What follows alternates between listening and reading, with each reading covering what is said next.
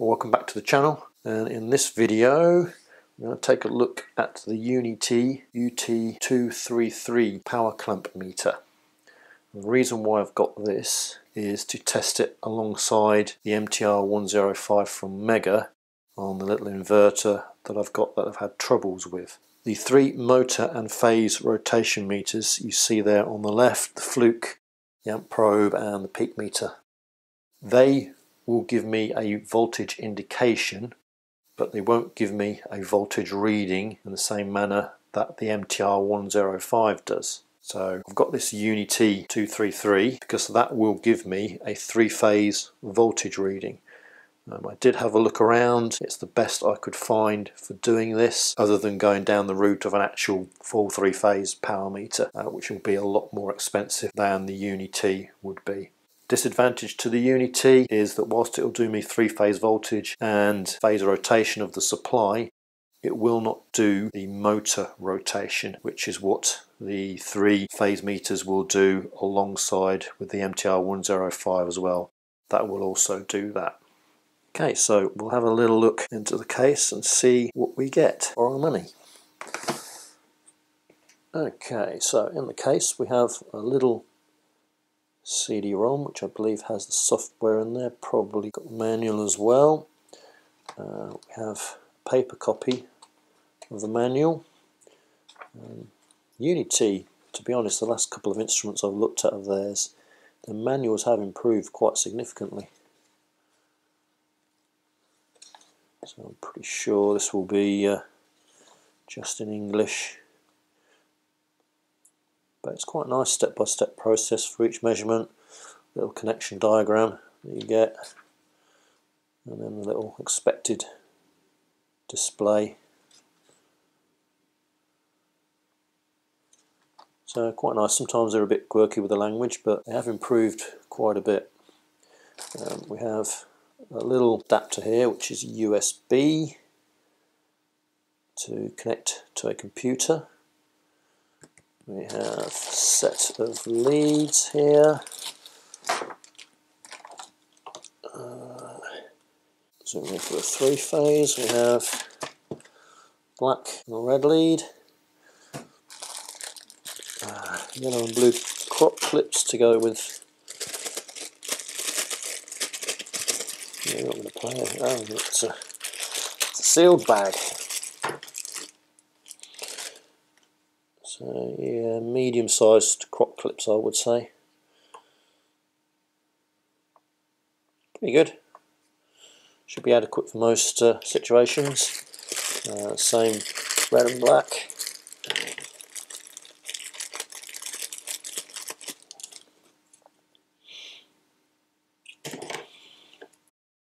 In 4 AA battery cells, and then the actual meter itself, and obviously the case. And again, the cases have been improving with the Uni-T as well. It's quite a solid plastic case. Got a little moulded sections for the meter. It's got some pull-out bits there as well. You could take out if you wanted. Foam insert at the top. Not a bad effort. Not a bad effort at all. Put him to one side. And we'll have a little bit better look at the meter and put some battery cells into it. She's quite a large, chunky meter. Let's see. Single Phillips on the battery compartment.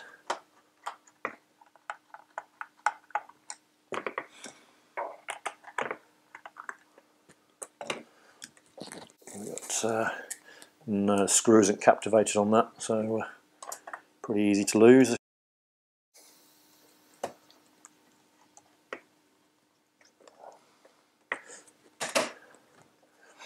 Okay, so put some power on.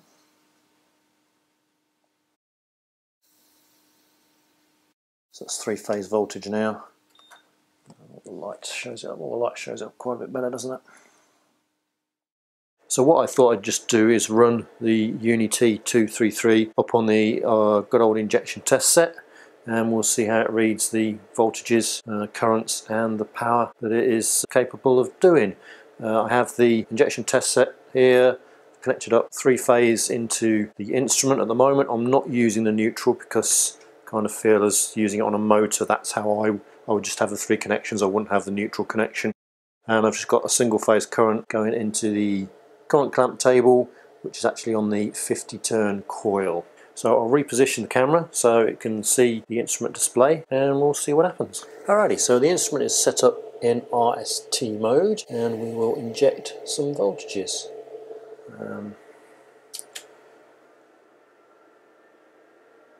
Okay, so it's seeing it as actually a single phase voltages. So I'm injecting 63.5, which should be 110 phase to phase.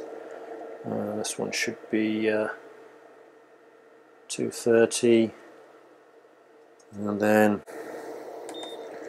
230 phase to earth, and then this next one should be a mismatch, which we've got 106, 149. Now that's interesting.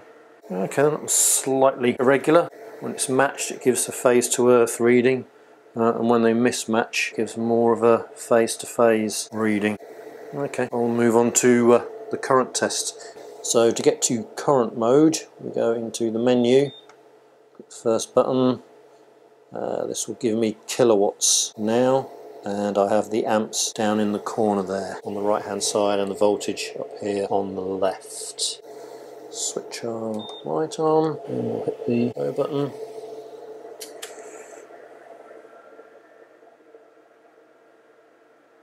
So it should be 50 amps, 50.6, 100 amps,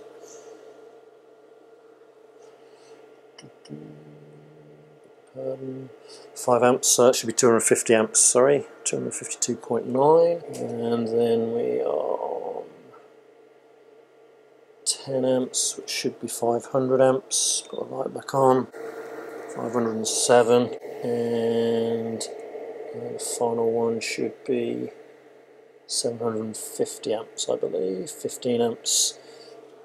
Yeah, 750 amps, and we're 762 amps, so that's quite a little bit out there, isn't it, current-wise? What we'll just do is I'll just move the clamp around as well. So we're 762 amps. We'll bring the clamp down to the bottom. 764, so that's only 2 amp difference there. Take it up to the top. 762, that's comparable. Back down to the middle there. Take them over. And take them over back the other way. Okay, so that's a fairly stable instrument, just doesn't seem to be too accurate on the current there. Okay, so that's that one. So obviously we had power readings there. I do have a set to do power as well. So to get to the power mode, we have kVA there. So this will be the reactive power that we will find out on here. So we'll do that one.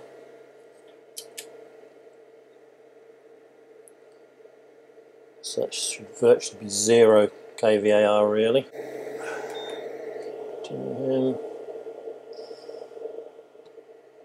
So that's 6 kVAR, 101 amps.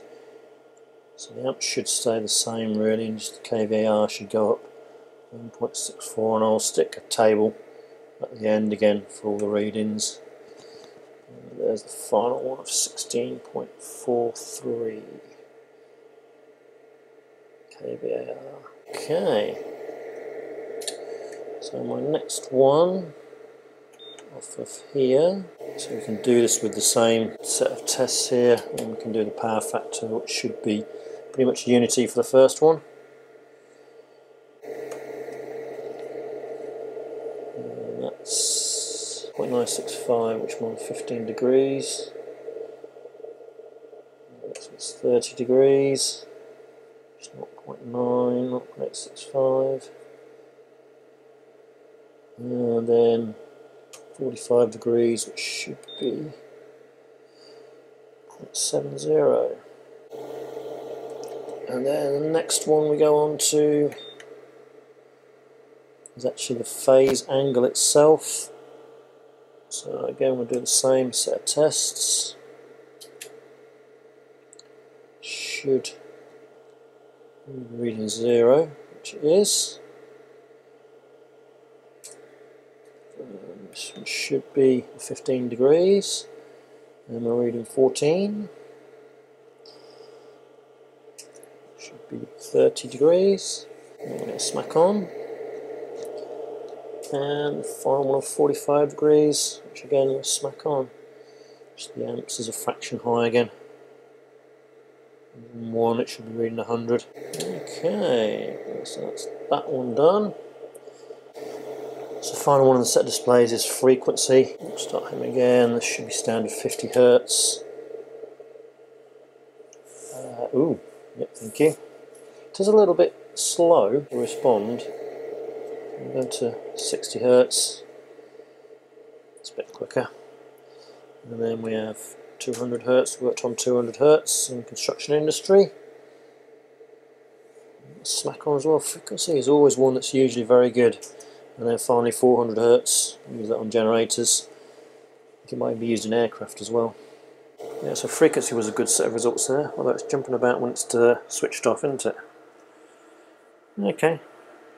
Okay, so that's a set of readings done. As I say, I'll tabulate them in at the end of the video, and you can peruse them for yourself.